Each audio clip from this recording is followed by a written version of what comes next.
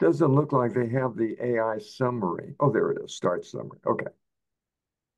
The app was just updated recently, so it was a little bit confusing. Okay. So this was the second Untimely Meditation, virtually the third thing that he had published. We began with The Birth of Tragedy and then went on to the first Untimely Meditation, which we have skipped. And we did Schopenhauer as educator earlier. And I think that will be seen in a different light in the face of this particular essay on the uses and disadvantages of history for life. And the only background I think that is important is that history was not taught at the university level in the early 19th century. And they started to teach history. And that's what he means when he says that they're trying to turn history into a science. That the universities were now teaching history. And that produced this essay. Jason. Yeah, I just want to know why you choose the Schopenhauer first, then choose this one. And are you going to read another chapter on the untimely meditation? No, we're just going to do these two. We're going to skip Okay. Wagner and Bayreuth. I thought that Schopenhauer, as an educator, since it came after on the uses and disadvantages of history, was a better one to do because it was more autobiographical. It was more about Nietzsche. And after reading The Birth of Tragedy, there was a lot of stuff in there that was autobiographical as well and less philosophical. And so that was why I chose Schopenhauer, because then we get that out of the way. And now we sort of begin more philosophical work in this essay. So that was why I chose the way I did it. Fred. I was surprised that you said that history wasn't taught in universities until the 19th century, because that's how people, for example, learned Greek was by reading Thucydides. Although that kind of makes sense now because I don't know of many historians or really any historians of the 18th century or 17th or 16th. I wonder why it just wasn't taught. Well, no, I think part of it is the whole idea of, and I may be wrong about this, of universities was a relatively new phenomenon. And like you had tutors and you had stuff like that back in the Renaissance. They didn't have a University of Padua that all the Italian philosophers could go to in the Renaissance. And so somewhere along the line, when philosophy became scientific post Descartes, that's when a body of coherent knowledge could be collected and taught. And history was just had not become a discipline yet. It had when Nietzsche was writing. When it became I tried to research that and couldn't find out when history was first taught in universities. But Nietzsche, having been an academic himself, was very familiar with the academic environment and just thought that this is just a huge mistake, as clearly the essay is developing at some length. So that's the best answer I can give to that one. Okay. Okay. So I love the foreword to this thing. Let me make sure that I got this right before I go on any further. I think that's the part about the animals, right? Oh, no, that's part one.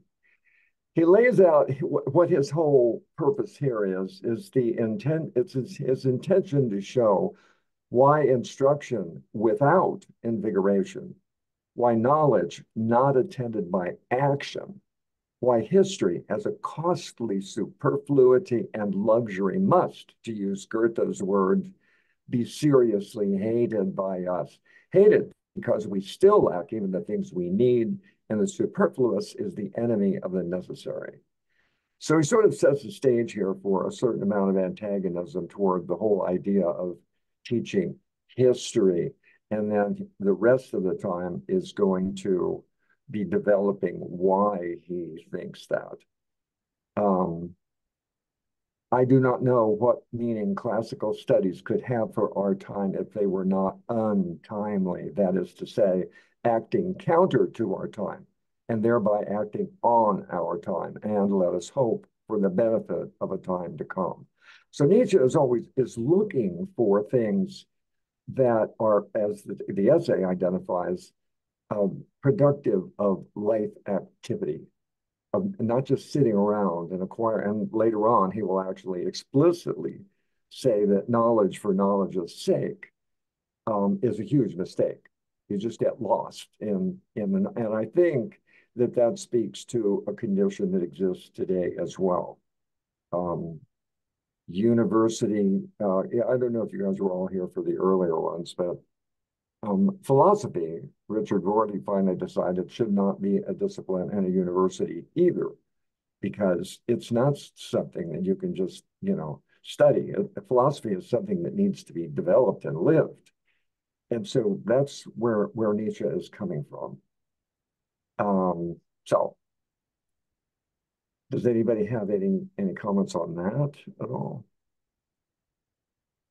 Okay, so in the very beginning, part one, I love this part about the animals and the unhistorical nature of their existence. And I've never forgotten that. I read this easily 40 years ago for the first time. And that just really, really stayed with me. It's a permanent now. There is no past, there is no future. And I find this useful as a useful tool for me in terms of my own life, which is like everything in the past is over and done with. There's nothing I can do to change any of it. These are the kinds of thoughts that I had reflections on. And I think a really interesting observation, at least for me, was that in the case of the smallest or the greatest happiness, however, it is always the same thing that makes happiness happiness. The ability to forget, or expressed in more scholarly fashion, the capacity to feel unhistorically during its duration.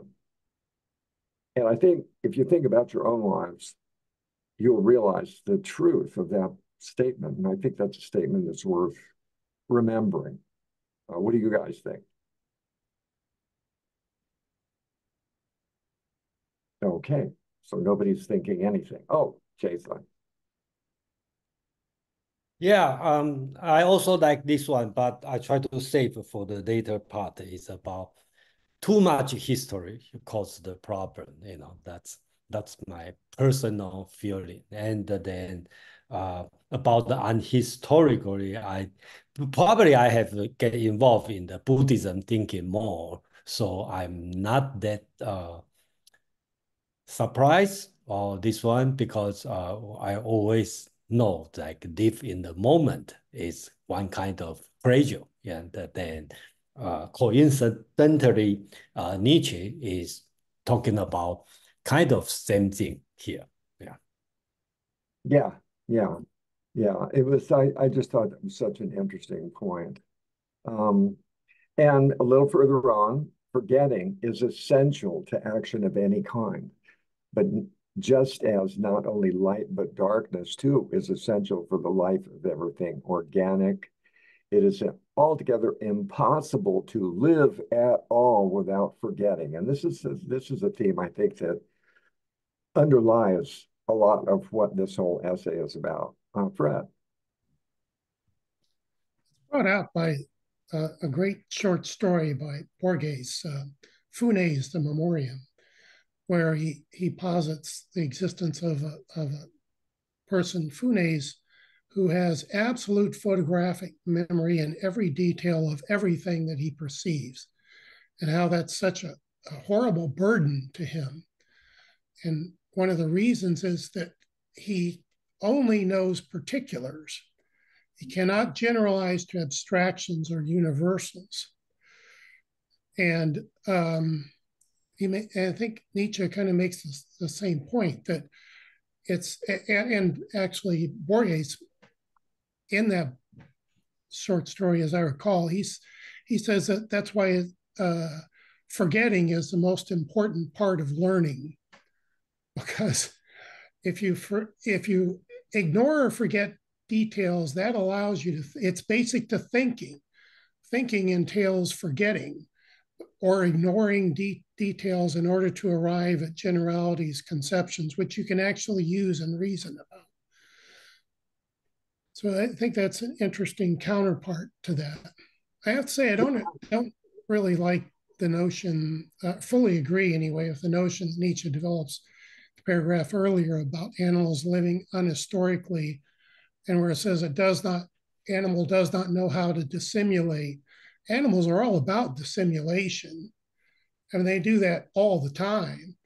There's Batesian mimicry where non-poisonous butterflies look like poisonous butterflies to avoid being eaten, and angler fish. And animals just use dissimulation all the time in order to either acquire prey or to avoid being prey. So that's a little odd. And animals often, birds and mammals and generally, live historically in the sense of deriving their behavior from experience learned from other animals. Now, that doesn't carry from generation to generation, although even that's not true. Some animals do carry experience from generation to generation, but that's rare.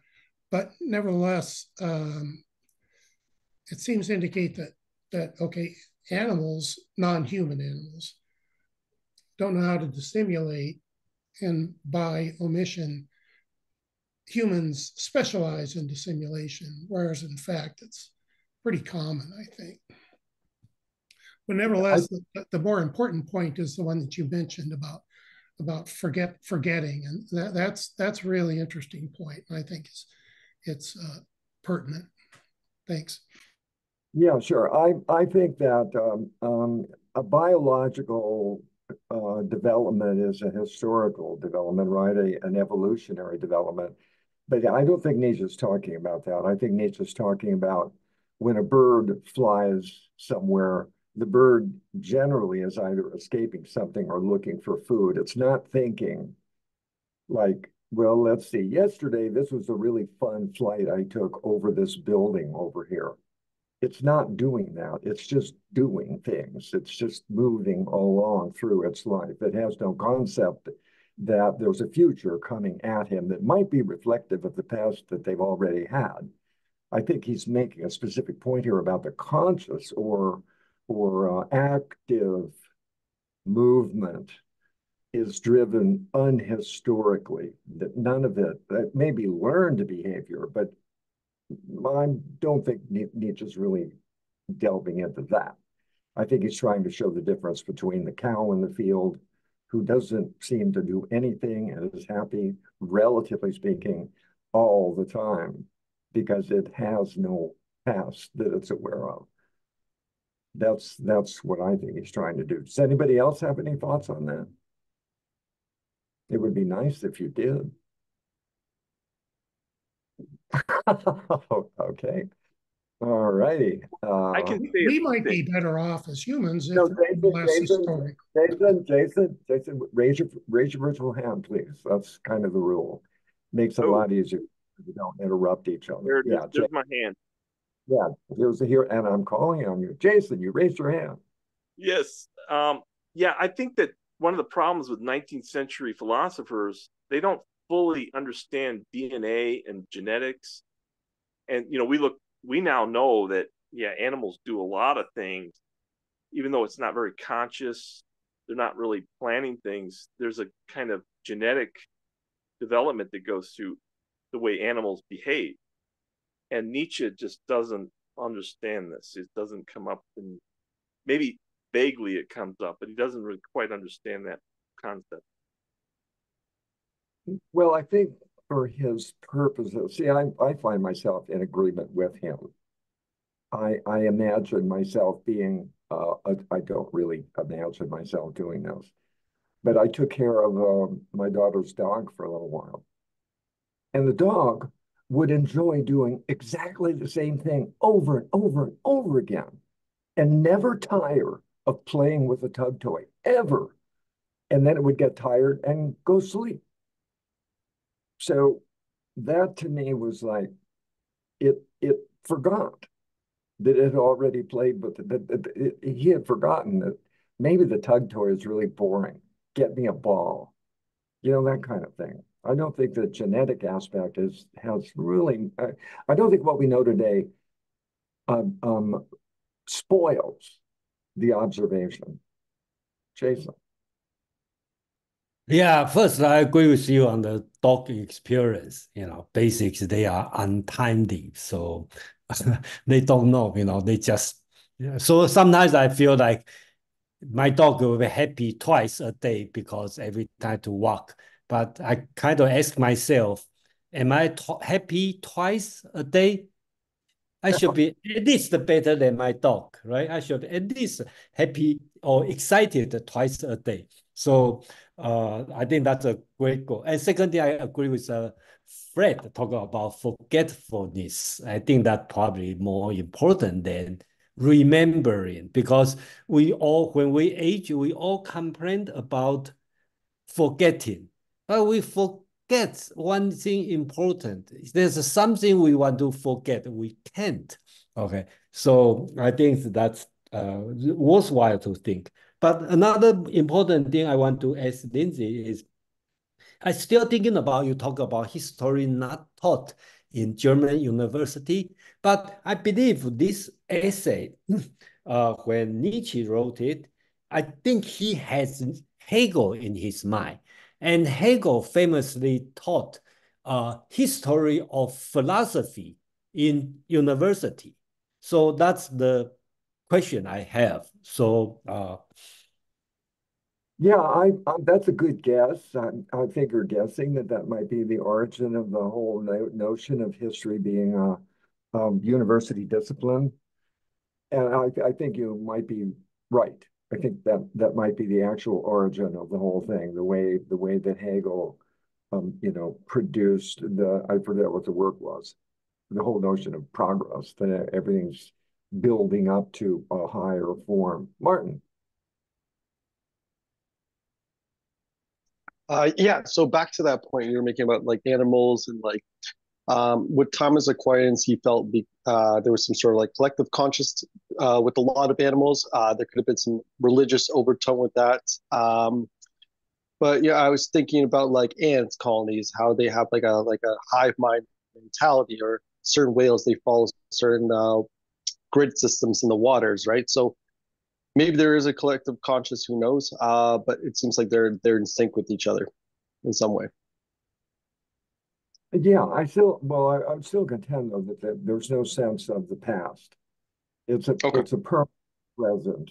It's always now for them. Okay. And an Right. example I would give of people, and I'm almost positive we all know people who have done this.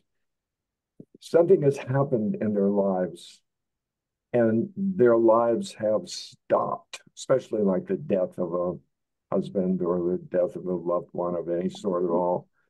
Right. I knew in many years ago who her boyfriend, he was living with her at the time, he died, and she turned her house into a mausoleum. She didn't throw anything away. She didn't move on at all because she couldn't forget. She Right. couldn't let it go. Mm-hmm. And that's the kind of thing that I think he's sort of suggesting here in the beginning, at least opening up to that. In order to do something, you have to forget certain things that may stop you from doing that thing. And so forgetting it in that sense is sort of vital to action. Fred. No, for sure. There's the Buddha's question: do dogs have Buddha nature? And it seems to me the answer is, of course, dogs have Buddha nature because they live in the moment. The question should be, can humans, unlike dogs, achieve Buddha nature and live in the moment? Well, okay, I don't think that's what Nietzsche is suggesting, but that's certainly an interesting thought. Okay, so here, there it is, or to express my theme even more simply, there is a degree of sleeplessness, of rumination of the historical sense, which is harmful and ultimately fatal to the living thing, whether this living thing be a man or a people or a culture. And this is a big concern of his, possibly for his entire life, is culture. And he comes closer to identifying what he means by culture somewhere in here. I've got it highlighted, but I'm not sure where it's at. Which it's such an easy word to throw around, and it's such a hard word to get a grasp on of what he means. Let's see. So here's another one. The unhistorical and the historical are necessary in equal measure for the health of an individual, of a people, and a culture. And health is an interesting thing to consider because this physiological notion of culture and morality is all going to come into play later on. So it's sort of important to just be aware of what he's saying here. So what he does then is he identifies three different types of history. Monumental, let me see my notes here. Monumental, antiquarian, and critical. So the second section is about monumental history, what its virtues are and what its risks are. The third section is about antiquarian history, and the fourth section is about critical history. And then begins the attack on the universities. So a good example, and this was another thing that I thought was fortuitous, of monument. Well, before I do that, do any of you have an idea of what monumental history is, what he means, what he thinks is a virtuous form of monumental history? Jason. I think he's talking about like Napoleon, okay, or typical history hero, okay. And we can model. That's what I think. I'm not sure. Yeah. Well, it's something like that. I think that Schopenhauer as educator is an example of monumental history. And just the title, not Schopenhauer as my idol to worship forever and the rest of my life, but as my educator. And I know for a long time in classical studies, Plutarch's Lives was a book that was almost required reading because they set examples of what a human being could be in a given lifetime. Fred. I get the sense that monumental here is merely consolatory, that in the same way that we might go visit a monument, say the Parthenon, and say, oh, that's nice, look at that, that's amazing that the Romans did that. What do we do now? It doesn't become really part of you. You're kind of paying homage to it. And you need to get into the other two forms before it becomes really a part of you and helps you engage in actual actions in your own life. Yeah, I don't think that he's actually literally means monuments. So that's why I suggested that Schopenhauer's educator is a good example of picking out people in the past who show how great people can be, how far they can reach, how much they can accomplish in a lifetime, and to use them as examples for your own life. And the risk is to idolize them instead and to forget everybody else that might be great as well. And so monumental history would sort of study the highlights of human history. Jason. Yeah, I think we have the same page number, page 69, right? I think in the middle he talk about the monumentalistic conception of the past, engagement with classic and the real earlier time. So to the man of the present, he learned from it the greatness that once exists was in any event once possible and may thus be possible again. So he's talking about they can do this, so it may happen to me. So I think that's why I'm talking about it's more heroic, okay, history, okay. And then the next page, he start to talk about Stoic again and Epicurean, Caesar, and I do because unfortunately I read Nietzsche start from Zarathustra. Okay, so I find out a lot of words he used here, a lot of concept here.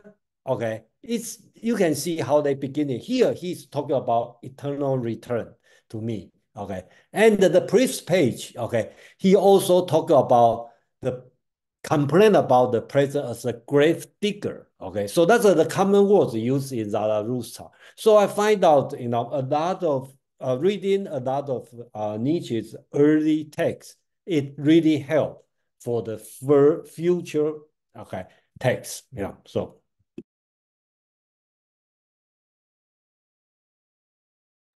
Yeah, I was surprised when I started reading this, how much really early thinking it developed a lot over the years, but there's an awful lot of early formulations of things that were important to him that show up in these early writings. And that thing you just mentioned about the eternal return, I was so surprised when I ran across that. I'm on page 69. Is that where you were? Yeah, you were just reading, I think. And it's the next to the last paragraph on that page. The greatness that once existed was in any event once possible and may thus be possible again. He goes his way with more cheerful step, for the doubt which assailed him in weaker moments, whether he was not perhaps desiring the impossible, has now been banished. And I think that's what he's saying is one of the virtues of monumental history. And that kind of history is worth pursuing. Just cramming all of it together is dangerous and risky because you don't have that monumental perspective. Oh, yeah, that's on page 70. That's in the text that I supplied you. That which was once possible could present itself as a possibility for a second time only if the Pythagoreans were right in believing that when the constellation of the heavenly bodies is repeated, the same things, down to the smallest event, must also be repeated on Earth. So that whenever the stars stand in a certain relation to one another, a Stoic again joins with an Epicurean to murder Caesar. And when they stand in another relation, Columbus will again discover America. Is that the part you just read? Am I just reading it over again? That sounds like it. Yeah, okay. All right, I think that's a really important thing to just note that is existing in this essay. Jason. Yeah, I was wondering about the motivation that he has while he's telling us this. And I think this is just my opinion. No one has to agree to it. I think he's trying to counter Kant and this idea of reason and the moral law. And these discussions are about trying to locate the will in a way that we understand it originally as maybe we're against what someone's doing, like an evil tyrant is doing something. But then later we agree, well, wait a minute, that may be the right thing to do. it seems like a little confusing, but in the long run, we have a different opinion about how things happen in history. Then he does, you mean? I don't think he has a feeling necessarily about it. I think that's what he's fighting against, that a lot of things happen in history and you need to just sort of sort through them. I would be hard pressed to agree with you about Kant. And there's no expression of Schopenhauer going on in here that I could recognize. So you can go ahead and think all of that, but you're bringing that. I think you're bringing that into the essay. I don't think it's actually in the essay at all. Nick.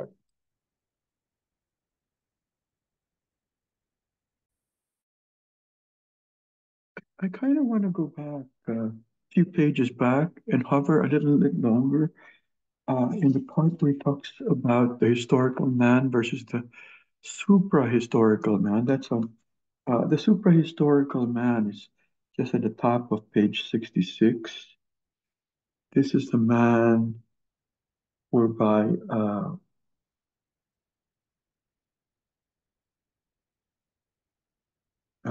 maybe I should just read it.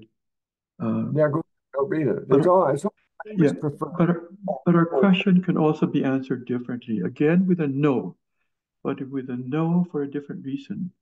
With a no of the supra-historical man who sees no salvation in the process, for whom rather the world is complete and reaches its finality at each and every moment. What could 10 more years teach that the past 10 were unable to teach?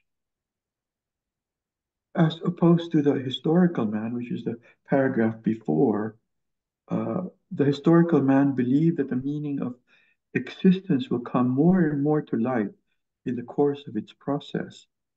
And they glance behind them only so that from these processes so far, they can learn to understand the present and to desire the future more vehemently.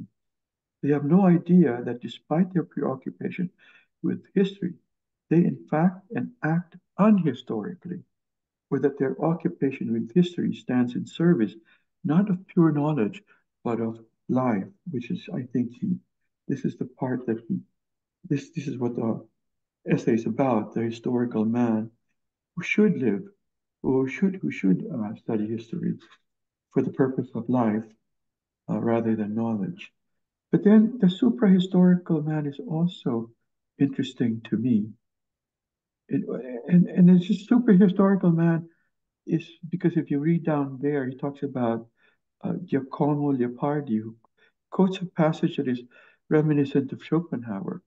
Nothing lives that is worthy, thy agitation in the earth deserves not a sigh. Our being is pain and boredom, and the world is dirt.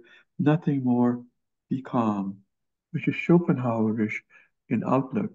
And it talks not about history, but about being kind of, almost in the moment, just be calm and take all of this in stride, the pain and the boredom. Anyway, I thought that was worth stopping for a little while. Yeah, that the next paragraph starts off though, but let us leave the supra-historical men to their nausea and their wisdom. Today, let us rejoice for what's in our unwisdom. And so he's sort of saying like that is a terrible way to be, where there is no motivation to action, to be alive anymore, to do anything in particular, because it's either already been done or it won't change anything. I think this in a lot of different situations that, okay, so I made a big mistake there. In 100 years, nobody will even know I was alive on the planet Earth. But I still do stuff. But this is of course a bit of an exaggeration. The super historical man who is trapped in his own wisdom and probably correct observation. But that's what Nietzsche is sort of condemning, that even if it may be correct, it's not conducive to life. And so we need to break out of that mode and use the proper balance of monumental, antiquarian, and critical history. Jason. You're muted, Jason. Sorry, since we are talking about this page, I do have a question here. Because he used the nausea. Okay, let us have the supra historical man to their nausea and their wisdom. How do we understand nausea here? You know, my understanding is, I'm not sure, I just tried, because if you overeat, okay, then you feel nausea. So if you read too much history, you feel nausea. That's what I see, but I don't know, what would be another way to understand this word. Well, I think that's that comes right out of the birth of tragedy, where when you go into a tragedy with the visible culture around you, and everybody's wearing satin and all the rest of it. And then you engage in the tragic experience where the wisdom of Silenus is revealed to you, which is better not to have been born at all, because at bottom, nature is cruel, ignorant, there is no control, there's no nothing. And so when you return back with this knowledge, you look around with a sense of nausea at what we were pretending is the way life ought to be. That's what I think he did in The Birth of Tragedy, and that's the nausea that I think he's referring to there. That wisdom, that kind of wisdom, an awareness that nature is red in tooth and claw, and life is nasty, brutish, and short, without all the cultural trappings. But that is the fundamental ground of it all. And the nausea arises when you really realize that. You look around at a lot of things a lot differently once you think that way. So that's what I think he's trying to say, is this is not a good thing. This is a bad thing. And why didn't he use the disgusting, something like this? And no, well, nausea. It may be a mistranslation or something. I don't really know, but it's kind of a sickness. Let's call it that, a sickness at you suddenly see through all the illusion around you. And you understand that it's all pretense. It's all games we're playing. We've built the structure around us, and it could be almost anything else at all. That's what I thought was real life isn't. And that's a bad thing to do for life, to be motivated and to move on. Okay. So in section 2, he goes into monumental, which I think we've I hope we're all in agreement on that.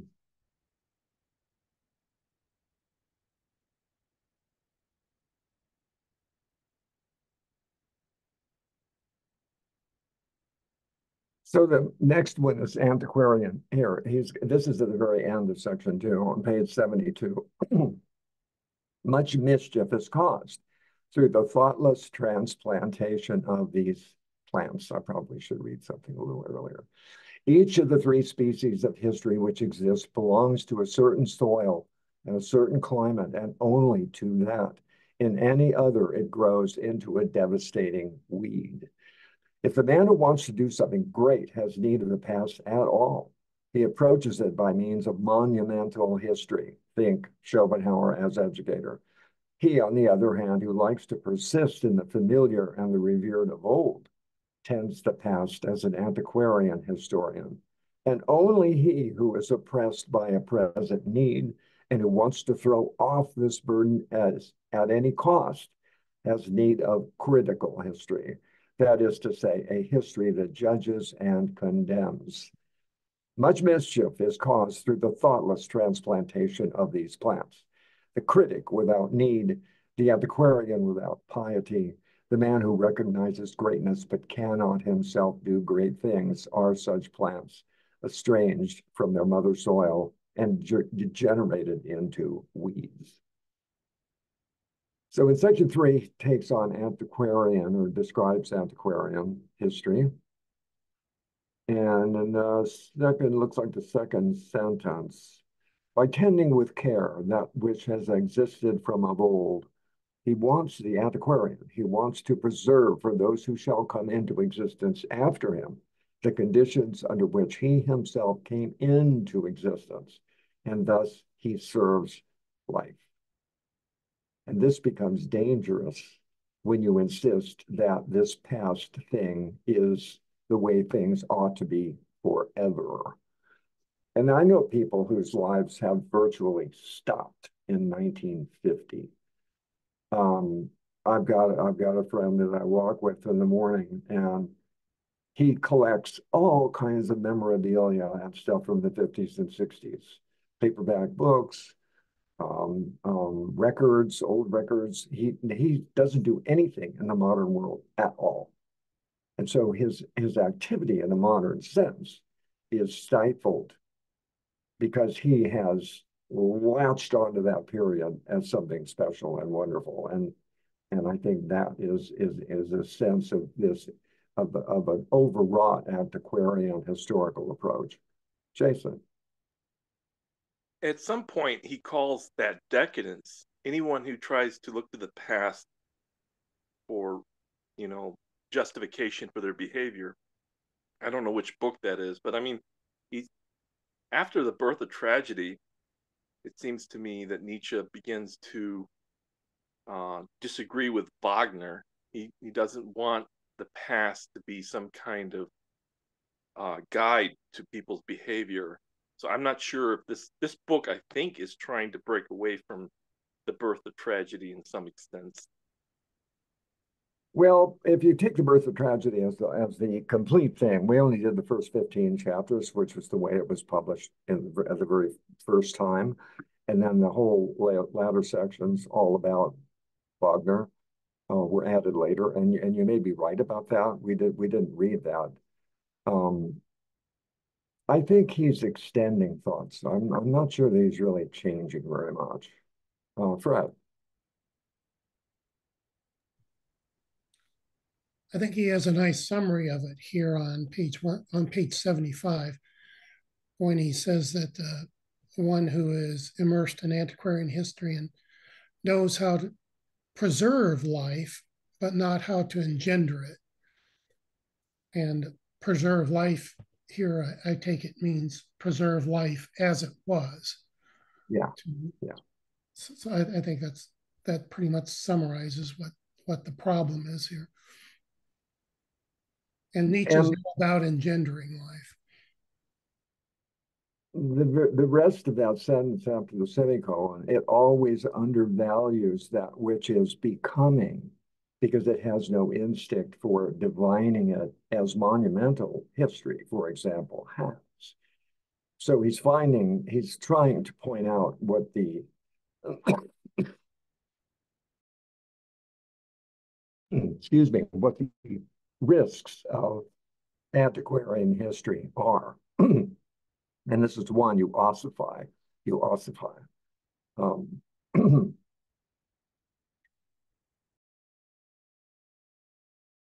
Sorry, I've got a bit of a cough here. Let's see, a little bit further on, it requires a great deal of strength to be able to live and to forget the extent to which to live and to be unjust is one and the same thing. It wants to be clear as to how unjust the existence of anything, and this is antiquarian history, a privilege, a caste, a dynasty, for example, is, and how greatly this thing deserves to perish. Then its past is regarded critically. Then one takes the knife to its roots. Then one cruelly tramples over every kind of piety. So, sorry. Since we are the outcome of earlier generations, this is on page 76, we are also the outcome of their aberrations, passions, and errors, and indeed of their crimes. It is not possible wholly to free oneself from this chain.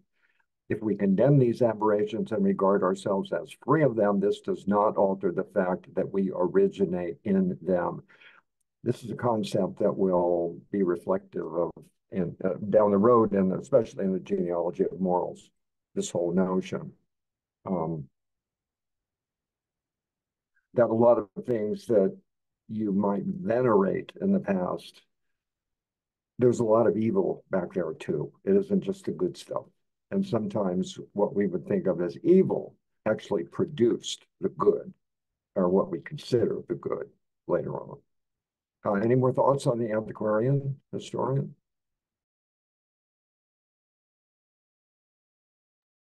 Jason. Yeah, I very much like on the page on the top of page 76. Okay, he talked about bring it before the tribunal, scrupulously examining it and finally condemning it. Every path is worthy to be condemned. I think that's a good attitude. Okay, but it seems conflict with what he said at the beginning of chapter 3. He talked about history that belong in the second place to him, who preserve and reverse, reveals, right? So, but on the page 76, he talked about condemning. So it seems a little bit conflicts, right? Yeah, well, I think if you read, well, I'm not accusing you of not reading carefully. I think that what he's setting up the original thought Oh, of the addict has a certain amount of respect for the past, but not okay. a Got desire you. to be Yeah. there. And Okay. then he shows how this, at the antiquarian sense of reflections on the past, can be dangerous and stupid Okay. Yeah. because you don't have that attitude toward them of being able to learn something from it. Nick.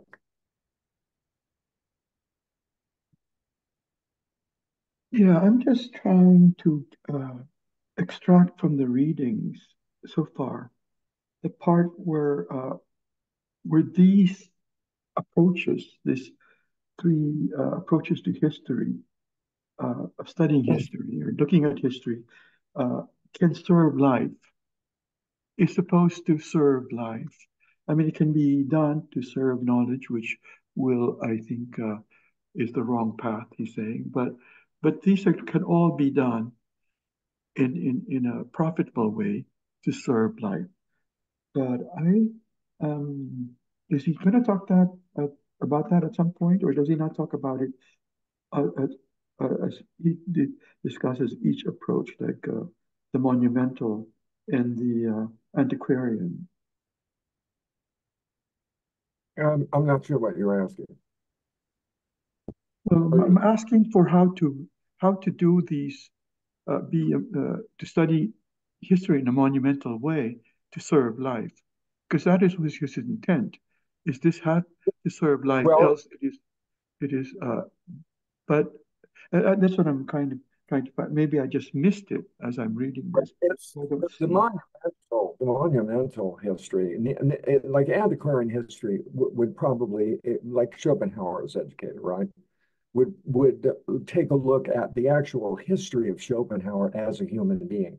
And that's what he does in Schopenhauer as educator. So that's an example, both, I think, of not genuinely antiquarian, but certainly before Nietzsche was born, about how Schopenhauer, this man he holds in very high esteem, but is willing to disagree with, but still holds up as an example of a man who brought a lot of originality to life and lived a life that reflected his philosophy. And the antiquarian approach to that would be that whole section about how he was raised, how Schopenhauer was raised. And you just look at that to sort of see where the example is. How did this man come to be? Maybe this will be useful in the future to produce another Schopenhauer. And he's thinking of himself as a pretty smart guy too along the way. So he's not in the picture here. Jason. Oh, okay, well, maybe I'll get this one right. I read these books. I've read them out of order, so I'm just like trying to figure out where is he getting this from? Where is he in time? And I think monumental would point to his argument about Napoleon. When Napoleon was active, running through Europe with his armies, changing countries into republics and enforcing the rights of man, he's monumental. But many people thought him as an evil tyrant, and that he's not a good example to point to in terms of history. But as time goes on, he's then revered because Napoleon did use that tyranny to create the new Europe. But I'm not sure if that's what he's referring to here.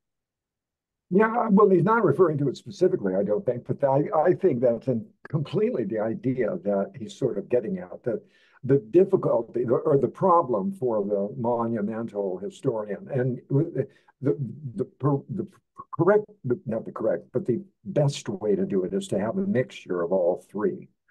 And this will be developed by the end of the essay, so that you are both antiquarian, and not both, you're all antiquarian, monumental, and critical in your approach to history generally.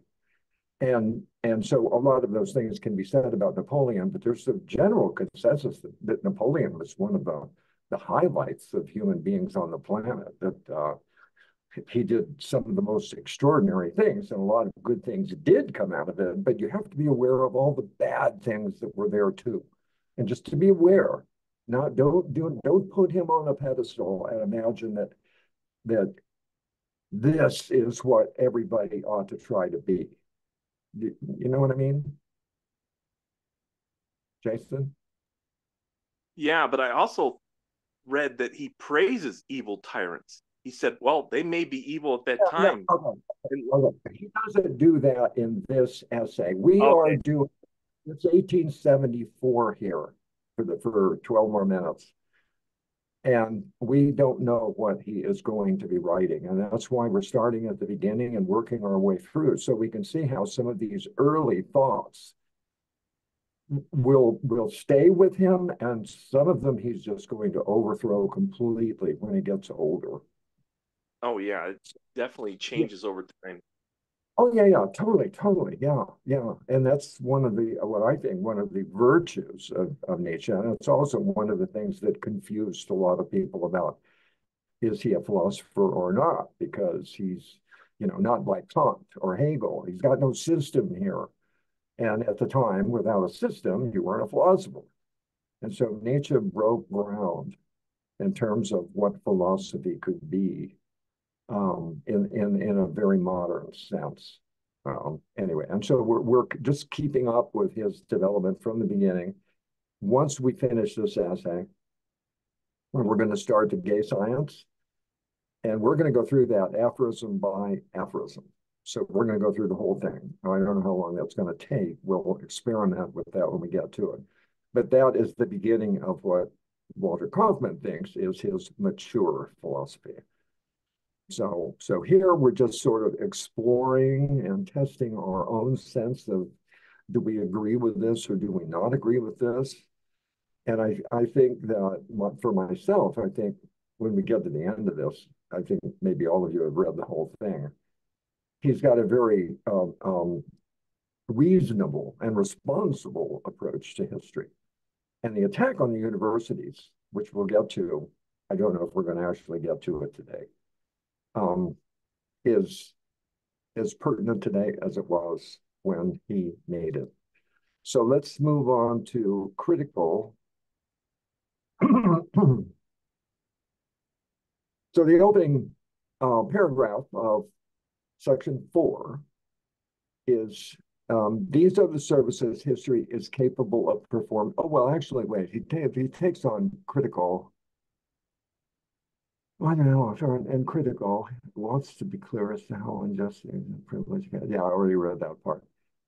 So we've already been introduced to the critical sense of history, where you have to be aware of the bad stuff as well as the good stuff. You can't just ignore the bad stuff and pretend that the good stuff tells the whole story. So there are the services history is capable of performing for life. Every man and every nation requires, in accordance with its goals, energies, and needs a certain kind of knowledge of the past, now in the form of monumental, now of antiquarian, now of critical history. But it does not require it as a host of pure thinkers who only look on at life, of knowledge-thirsty individuals whom knowledge alone will satisfy, and to whom the accumulation of knowledge is itself the goal, but always and only for the ends of life, and thus also under the domination and supreme direction of these ends. So I think section 4 here is his first opening shot on the notion of history as a science. And what he means by that is a university discipline, because the sciences had been incorporated into the university. And this is, I felt really powerful. I've got some friends that are in academia. I've got a friend who's just getting out of academia. And it's so much of this seems true. And here he begins to also reveal what he thinks about culture. And this I highlighted on page 79 at the very bottom, the last sentence of that paragraph, the culture of the people as the antithesis. Well, wait, I should do the barbarism thing earlier. Oh yeah, okay. It's in the middle. If a present-day man were magically transported back to that world of the Greeks, he would probably consider the Greeks very uncultured, whereby, to be sure, the secret of modern culture, so scrupulously hidden, would be exposed to public ridicule. For we moderns have nothing whatever of our own. Only by replenishing and cramming ourselves with the ages, customs, arts, philosophies, religions, discoveries of others, do we become anything worthy of notice? That is to say, walking encyclopedias, which is what an ancient Greek transported into our own time would perhaps take us for. With encyclopedias, however, all the value lies in what is contained within, in the content, not in what stands without, the binding and cover. So it is that the whole culture, the whole of modern culture, is essentially inward. On the outside, the bookbinder has printed some such things as Handbook of Inward Culture for Outer Barbarians. So this is where he's identifying culturally. He's trying to get at what I think he thinks culture means, Brad. It seems to be moved beyond a critique of historicism to a broader critique of education in the modern era and culture in the modern era. And on page 78, where he has this somewhat poetic phrase, modern man drags around with him a huge quantity of indigestible stones of knowledge. And he goes on to say, as you remarked, the antithesis between an interior which fails to correspond to any exterior which fails to correspond to any interior.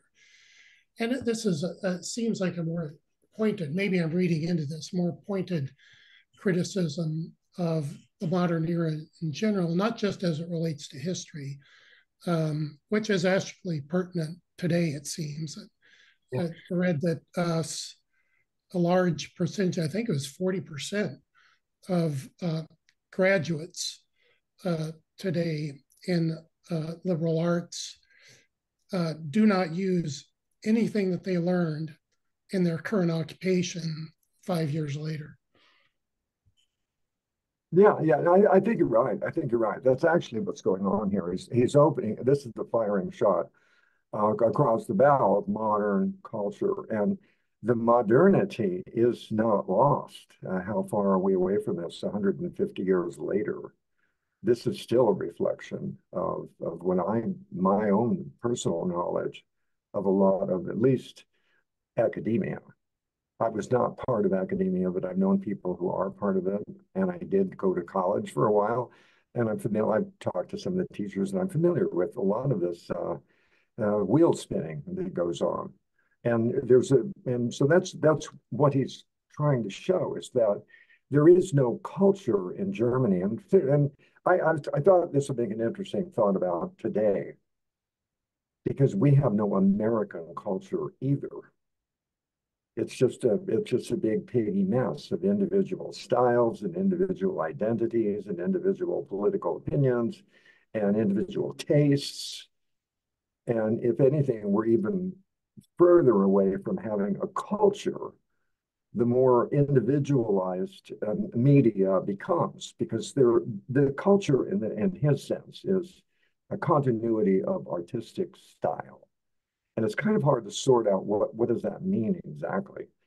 But and I'm not going to even speculate on that at the moment. But that's what he provides as the definition, and that will come back later on.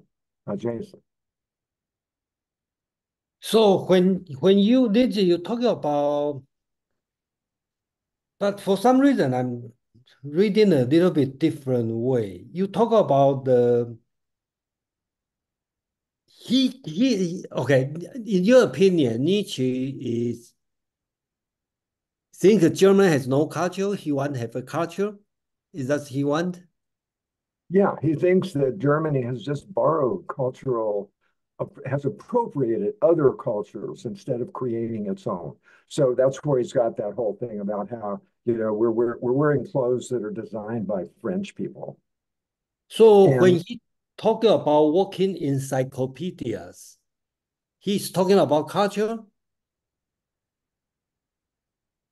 I think he is in that particular spot but I think academia is involved in that as well. Just this whole notion of knowledge for knowledge's sake, not knowledge because we really need some of this information to move on.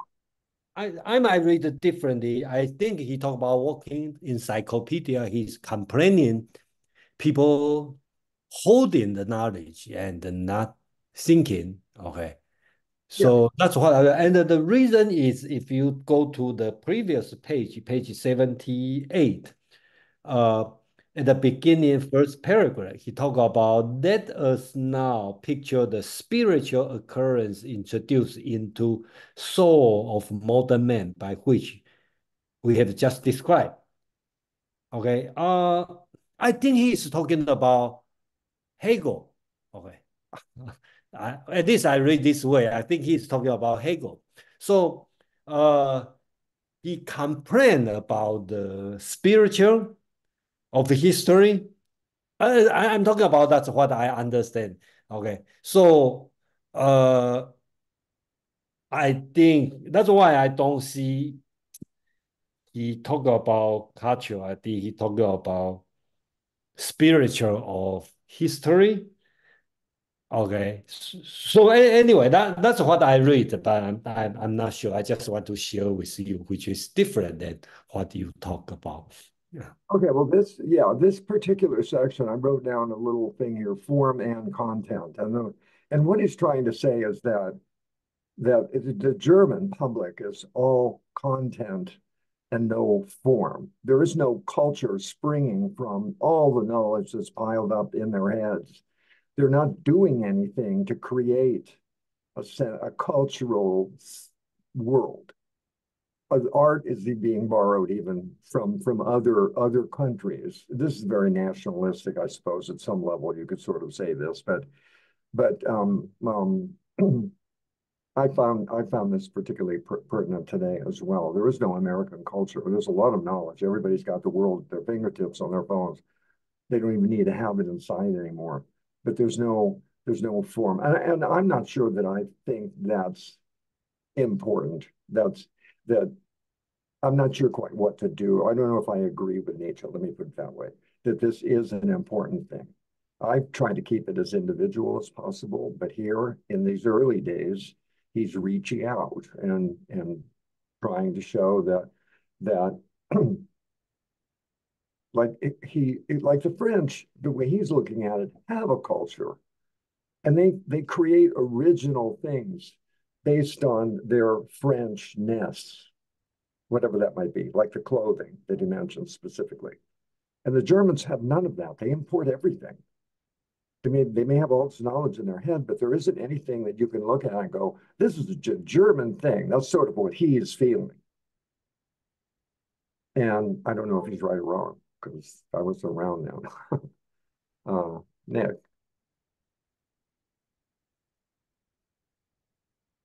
Yeah, I kind of wanted to bring us back just maybe a sentence before the place that Jason Peng just read. And that's when he talks uh, about the move of the German move towards science, I guess, Yes. embrace of science and science, which he says in by science, by the demand of history, should be a science on page 7. Now the demand of life alone no longer reign and exercise constraint on knowledge of the past. And when that happens, he talks about this motto, the dangerous motto of fiat veritas periat vita. Let truth prevail, though life perish. So here, truth is put above life, and Nietzsche wants to, is against that because for him life is more important than that. I mean, this is all done for the purpose of life, and so he wants to put things in perspective. I thought that was a good, good. But then he starts moving very quickly into the internal is the internal versus form, as you say, as something that is just uh, absorbed inside, but there's uh, no form that, no external form that emanates from it. Uh, so that is where I guess we were talking about all this knowledge that's inside and not it may be actualized. It isn't really German because it isn't. Maybe it's French or whatever the term, but not yet German or not externalized. Anyway, there's a lot of movement here, so I just wanted to kind of pull back a little bit because I'm still kind of focusing in on the idea of life being the determinant or the main purpose for the learning of history. That's all. Yeah, I think what's important here is just the idea that life is almost the most important thing to him. A life, like an intellectual life. It's not like ants being alive, right? Or cows in the field. It's human beings having living lives of some value and some importance. And that's what he's trying to pursue. And here, the other thing is these are early essays, and he resorts in the end, right after this, the Untimely Meditations, to the first books of aphorisms. And these are just individual thoughts that are thrown out. There is connection, there is a certain amount of continuity to it, but it's not like the essay. The essay form was not his best method, because he tends to get distracted and he tends to drift off and get very polemical when it may not be called for to make a point. And so these are they're not really immature works. I couldn't do this stuff, but they're immature compared to his later work. And so that's why there may appear to be some contradictions along the way. But the idea of life, this was in The Birth of Tragedy as well, that life was what was important, a life that's productive and creative. So that's kind of where we're at. So section 5 begins. So I'm just going to read this first paragraph, and then we'll set up for the next time around. The oversaturation, this is on page 83. The oversaturation of an age with history. And this is, again, this is a reflection of the notion that history was now going to be a university discipline. And what he's criticized along the way is that you just collect a lot of history as for its own sake. You don't try to necessarily relate it all. It's this happened, then this happened, then this happened, then this happened, and that's what he's, I think, being critical of. May not have been that way, but I'm not sure. The oversaturation of an age with history seems to me to be hostile and dangerous to life in 5 respects. Such an excess creates that contrast between inner and outer, which we have just discussed, and thereby weakens the personality. Okay, I'm going to stop there. The rest will introduce us to the rest of the essay. These are all the things he's going to be dealing with.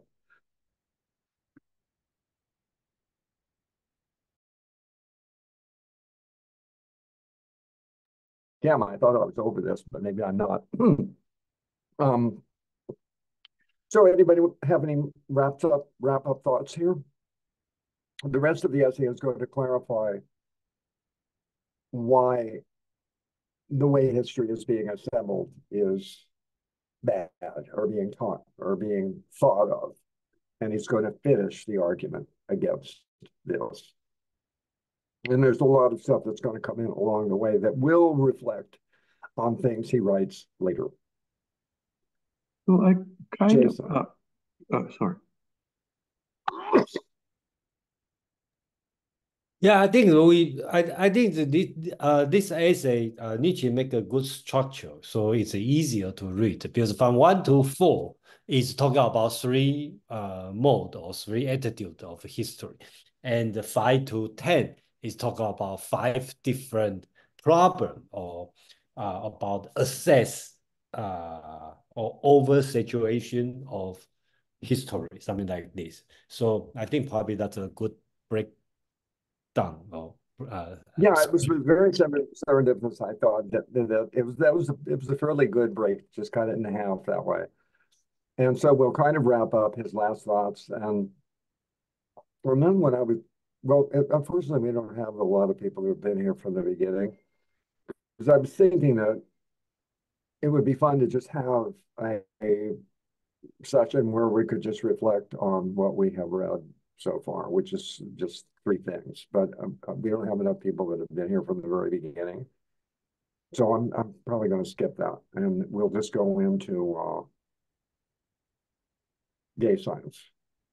So you want to go to gay science next week, or you want to finish it? We're doing the rest of this essay next week, and then we're going to start the gay science. Yeah, gay science will have more people because I think that these 2, I think Schopenhauer, okay, and especially this one, I really like it, okay. But unfortunately, without you, I probably would never read this one. Yeah, I've thought of that too. Yeah, it's not famous at all. I don't know. At least to me, I totally unknown. I say, why didn't he choose this one? It's yeah. Well, Kaufman thinks these are important essays, these 2, and so I'm just following his lead in a way. And I think they are important essays in terms of seeing what some of his early thought is and getting a sense of who he is. And that's where Schopenhauer as educator, I think, is really, really important. And so we're trying to approach the man as a human being and a philosopher as well. I am, anyway. That's sort of how I'm trying to deal with this. And then yeah.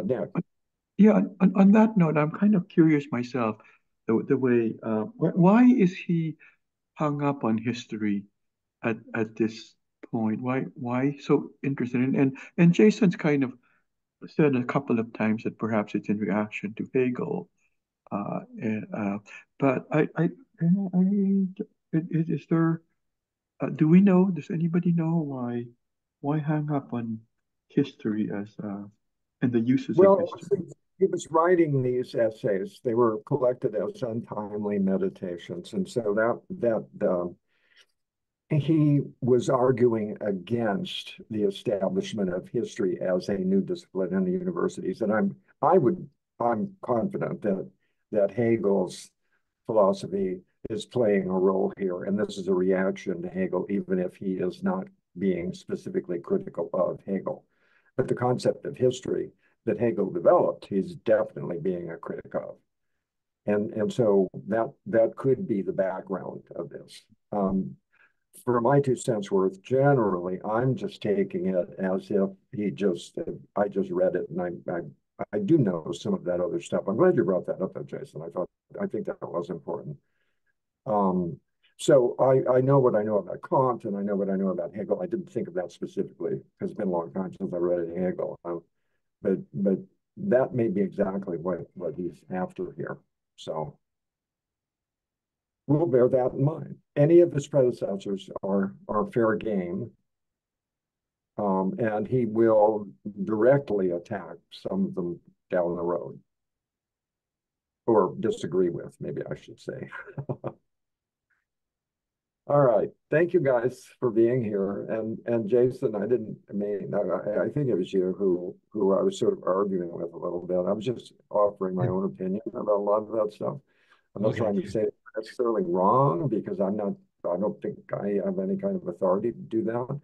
But I'm just offering my opinion. And so I hope you will come back. Yeah, we will find out. Yeah.